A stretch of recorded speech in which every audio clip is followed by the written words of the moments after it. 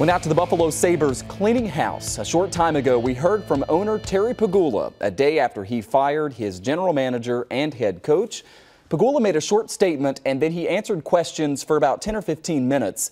He said he will be much more involved in the search process to find a new GM and head coach. In a moment, we'll go live to the KeyBank Center to hear from our Adam Benini. But first, here's a bit of what Pegula said last hour. 6 years ago, I stood here and told the Buffalo Sabres fans that the reason for our existence was to win a Stanley Cup. That is still the truth. One team wins the cup. We expected more this season.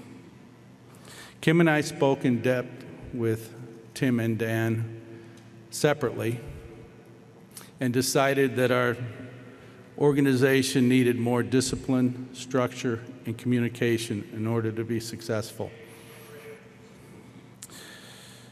We will move forward with new leadership and compete in the National Hockey League for the coveted cup. And Adam joins us live now from the KeyBank Center. Adam, you had a couple great questions for Mr. Pegula. Let me first ask you about what he said repeatedly there. He brought up discipline, structure, and communication. What did we learn about where he wants to take this franchise moving forward?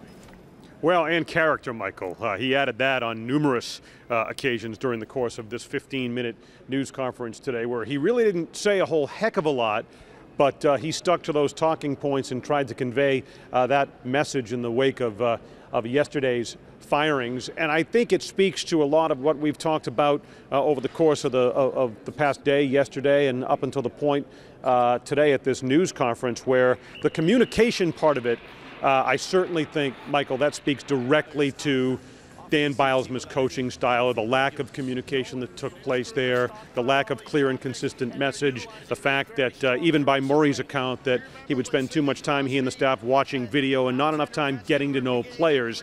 And that's something that a lot of players I know were frustrated about. But in terms of structure, discipline, and character as well, as I said, in leadership, quite frankly, new leadership that he had talked about, I think it speaks to the overall way that GM Tim Murray had run this organization and the overall results. I mean, here they are at a phase in the rebuild where so much more was expected in terms of possibly being a playoff contender this year. Instead, they're 3 points shy of where they were last year, in last place in the division. So those results are unacceptable, and I think it all adds up to the decisions that have come down in terms of the dual firings in this case. And as you mentioned, he made it clear he's going to be much more involved than he was, for example, when Pat LaFontaine hired Tim Murray and when Tim Murray hired Dan Bylsma as head coach. Michael? The first question to Pegula earlier today, Adam, was about Jack Eichel and the reporting out there that Eichel had made some demands that leadership needed to change in order for him to consider being a part of this team moving forward.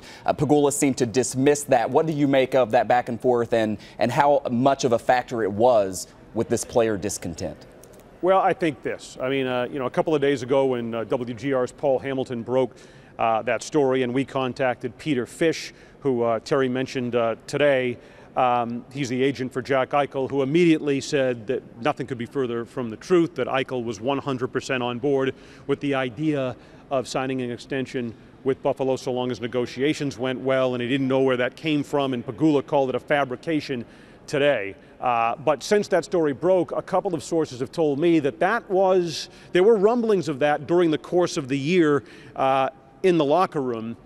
I think this. I don't think it was a formal demand, Michael, on Jack Eichel's part that Bylsma had to go, but I do think it's emblematic of a lot of the player frustration that Pegula did refer to today, and we referenced the fact that they did talk to players.